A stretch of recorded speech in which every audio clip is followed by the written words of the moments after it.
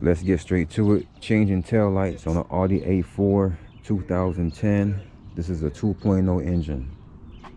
All right, let's get into the trunk. We're gonna start with the driver's side. There's a hatch right here. Let's pull that straight down. And now we can go in and look inside. All right, so there is a 10mm bolt that we have to get, well, a nut that we have to get down here. You're gonna need a deep socket to get to it. And then this right here, you just turn by hand. See this right here? So you just basically turn that counterclockwise by hand until you get it off. Just like that. And then set that down. Now this bottom part, we're gonna go get a deep socket 10mm and we're gonna get that nut off.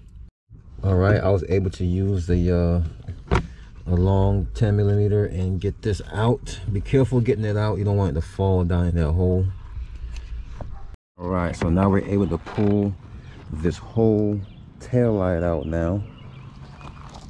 So there's one harness here. So we're going to go ahead and squeeze that in and unplug that.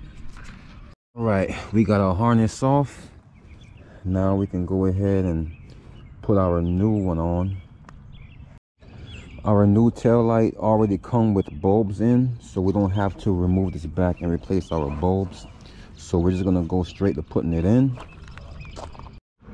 Go ahead and connect the harness back. Now we can start to fit this light back in place. And once it's back in place, we can come inside and we can start to put our nuts back on. I'm going to start with this piece here. This is actually a bolt. So that goes in through this hole here. And while you hold the light from the outside, just screw this in clockwise. Screw it in clockwise.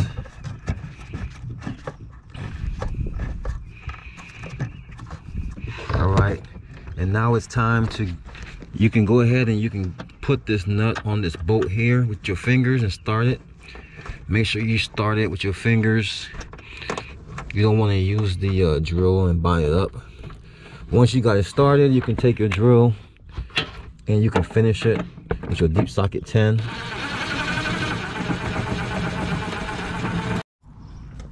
All right, so once that part is done, we can go ahead and put this piece back up and reconnect our negative battery terminal, and that's it for this side. If you wanted to do this side, it'll be the same exact process for the passenger side, except for getting this out is different. Just pull it right here and pull that out, and now you can reach back there and you can access all the same stuff from the other side, and you can get that light changed.